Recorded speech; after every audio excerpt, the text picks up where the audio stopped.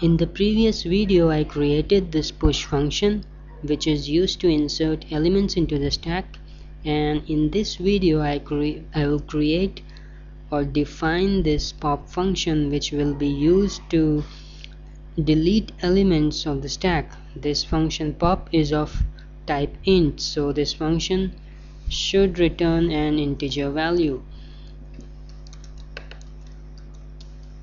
Now before trying to delete an element from the stack, we must check if the stack is full or not, because if the stack is full, then we won't be able to delete anything from the stack, because in that case the stack will not have any values which we can delete. So we have to check if the stack is empty or not, and with this if statement we can do that. If top equal to -1,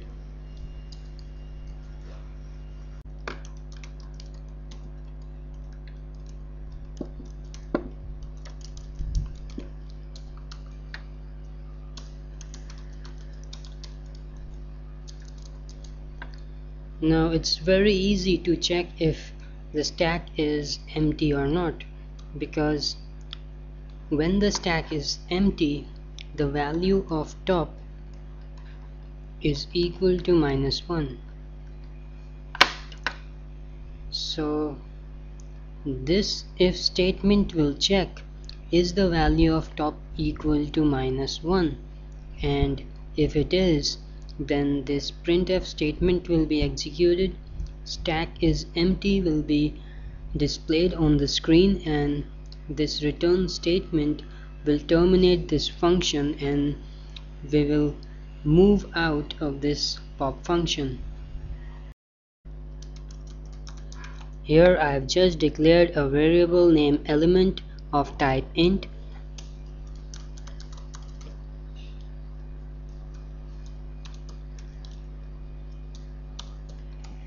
Stack top means top of the stack. In a stack, elements are always deleted from the top, so in this stack if I try to delete an element, then this 8 will get deleted because this 8 is at the top of the stack. The value of top is 3 and the value in the stack at this position is 8. So this 8 in this case will be assigned to this element, so the value of this element will become 8 in this case.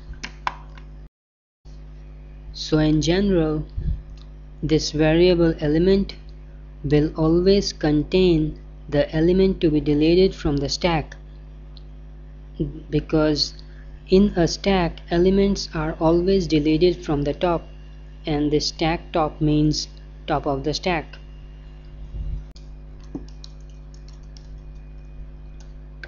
Now this code is responsible for deleting an element from the stack.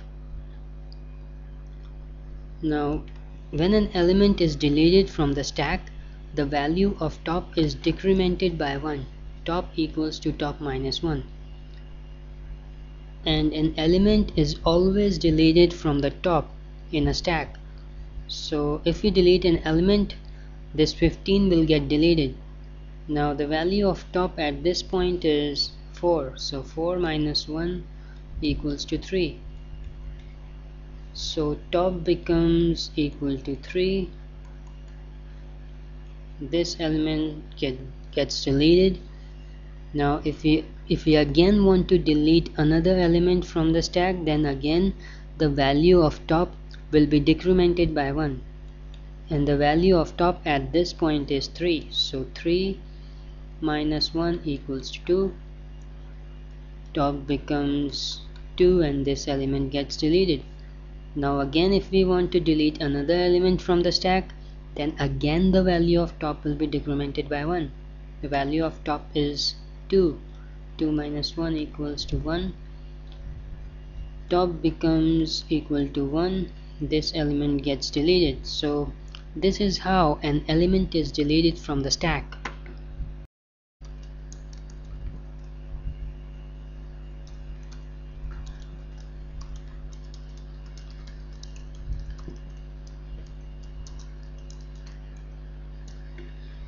Here I am just printing the element that has been deleted from the stack.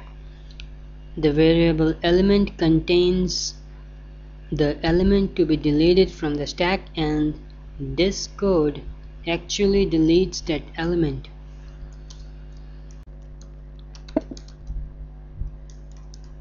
Here I am just returning the element that has been deleted from the stack.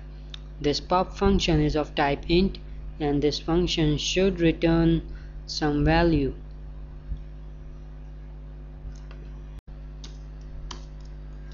This is the end of the pop function.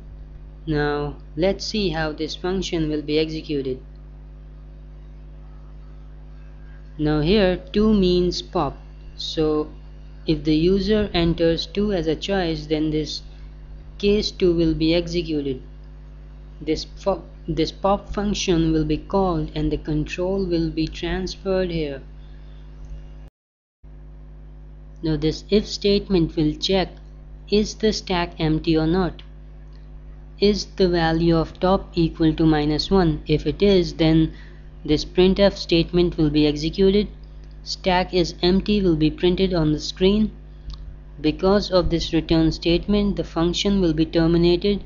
We will come out of this pop function, and if the stack is not empty, if this condition becomes false, then these statements will be executed.